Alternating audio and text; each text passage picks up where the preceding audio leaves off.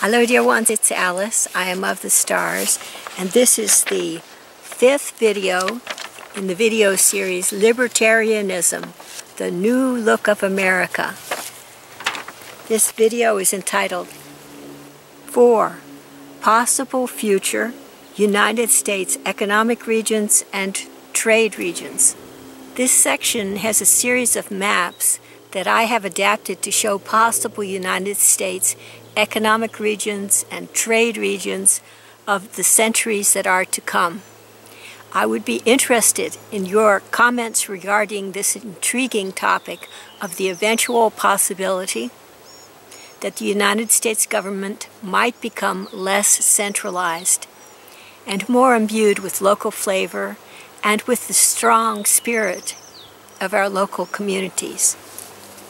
The first map is entitled HIV, that's the AIDS pandemic. HIV pandemic economic stressor 1. One eastern economic region, including the southern states and the eastern seaboard, and it looks like this.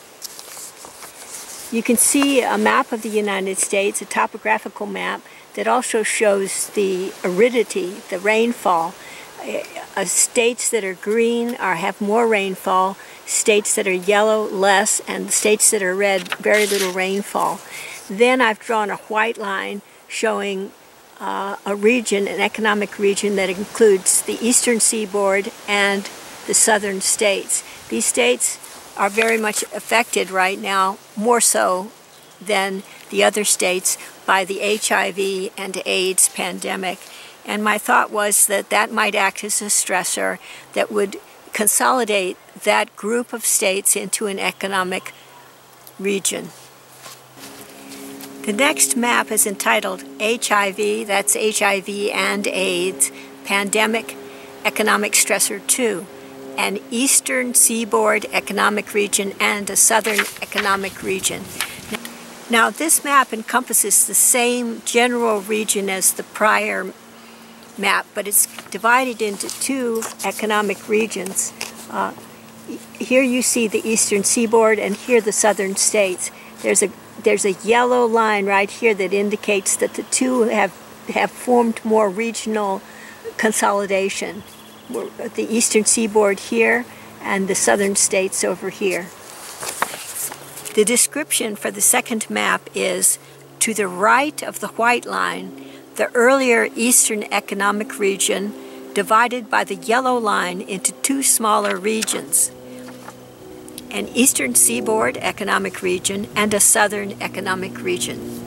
So that would be two regions with their own special local flavor, their own trade agreements, and maybe closely aligned with inter-region trade agreements. The third map is entitled Western Economic and Cultural Stressors, Northwest Economic Region, and California Central Valley Economic Region. So this map deals with the West Coast. All right, here's the same image of the United States. On the other side of the United States, we have Northwest region and a California Central Valley region. Can you see those white lines there? Two separate economic regions. The description says, along the Pacific coast, two regions delineated by white lines. To the north is the Northwest Economic Region, including the parts of Washington State and Oregon with good rainfall. To the south is the California Central Valley Economic Region, also with good rainfall. The credits for these maps will be at the end of this video. Okay, here is an interesting map entitled Jade Helm Stressors, a Utah-Colorado trade region, a Texas trade region, a Mexican trade corridor, and a Florida-Caribbean trade corridor. And it looks like this. You can see the same map with economic regions highlighted as either yellow or white.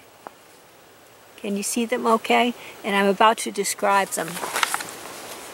The description of this map is: circled in yellow are 2 possible regions that might secede from the Union, but with which reciprocal trade agreements might be negotiated. Topmost is a Utah-Colorado trade region, which might be divided into 2 separate areas based on dominant religion. Here we have that region here, Utah-Colorado trade region. In Utah, the Mormon faith is very strong, and in Colorado, the Christian faith is very strong. And so I thought that those 2 areas of this economic region might pull separately apart, possibly along religious lines. Now, to continue with the description, lower and to the right is a Texas trade region comprising what is now eastern central and northern Texas. That is this region here, much of Texas. Then there are 2 southern regions delineated in white. These are regions that might lean favorably towards alliance with Mexico, but with which we might anticipate establishing reciprocal trade agreements. And so here we have Florida, most of Florida, and then we have the lower lands of the western United States that are just above Mexico. You'll see it here, Florida, and then this is Mexico down here, and these are the lower lands of the United States that might, along with Florida, form economic regions that are in favor of trade with Mexico. The next map is entitled Southwestern Arid Region, Small Town and Native American Reservation Citadels. This is an interesting one because this area of the country is very, very arid. You can tell that by the color. And I've cordoned off this entire arid zone as an area where Native Americans may establish reservation citadels or city towns that might act as trading posts for the area, for instance, and that I consider that they would become more like city-states if transportation slows down in the United States, and especially in that area, over the centuries. I have here for you the description. Circled in white is the large southwestern arid region, which might move to more local forms of small-town government, as well as continuing with Native American reservation governments should the nation become less centralized. These include the Great Basin, the Great Rocky Mountains, and the western portion of the Great Plains. Here's a map entitled Central Breadbasket Economic Region. On this map, the area in question is rather green. There's some yellow, so that's a little more arid land. And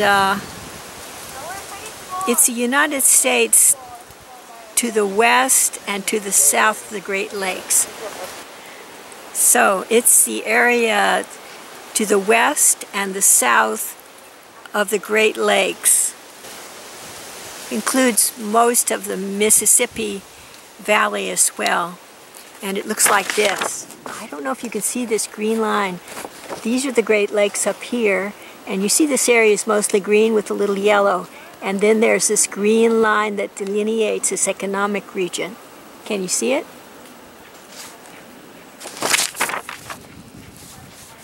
The description is, circled in green is a central breadbasket economic region with plentiful rainfall and good river transportation. This includes the eastern portion of the Great Plains, as well as the area south of the Great Lakes, west of the Appalachians, and north of the southernmost states. So we can anticipate that if this continues to be a breadbasket area, it could provide food for other economic regions in the United States, and so therefore we would need to maintain some form of transportation to the south and to the east. And the question would be whether transportation might be maintained across that vast arid expanse to the west of there, or whether the western seaboard would need to grow its own foodstuffs as transportation became less prevalent. Well, here's the last section. It's an interesting section entitled Possible Future Capital Cities of the United States. You know, right now the capital is Washington, D.C. So I have here for you 3 possibilities labeled 0, 1, and 2. The first is Washington, D.C., numbered 0, because that's where we are right now with the capital of the United States. Next is Lancaster, numbered 1, and the final one is St. Louis, Missouri, labeled 2. All right, it looks like this. You can see 0, the Washington, D.C. capital of today. 1, Lancaster, near there but a little to the north. And, oh my gosh, 2, here we are, St. Louis, right smack in the middle of the breadbasket. So nobody in Congress would get hungry. Just kidding. The description of this map is, the current capital of the United States is Washington, D.C., numbered 0 on the map. Because of the AIDS crisis in Washington, D.C., and because our nation's capital was once Lancaster, Pennsylvania, long ago, I suggest eventual relocation of the capital back to Lancaster, numbered 1 on the map. Imagine that, a national capital in the state of Pennsylvania. Farther out in time, it may be that St. Louis, Missouri, labeled 2 on the map, would prove a good location for our nation's capital. That's because it's more centralized and it might pull the other regions together. So, looking at that map one more time, we have Washington, D.C., Lancaster, Pennsylvania, and then St. Louis, Missouri. That's the end of this 5th video in the series entitled Part 4, Possible Future United States Economic Regions and Trade Regions. Coming up next is Part 5, Regional Pacts Now in Place, and we'll be discussing that in the next video. God bless you all, and keep you safe, and be with you through all your days.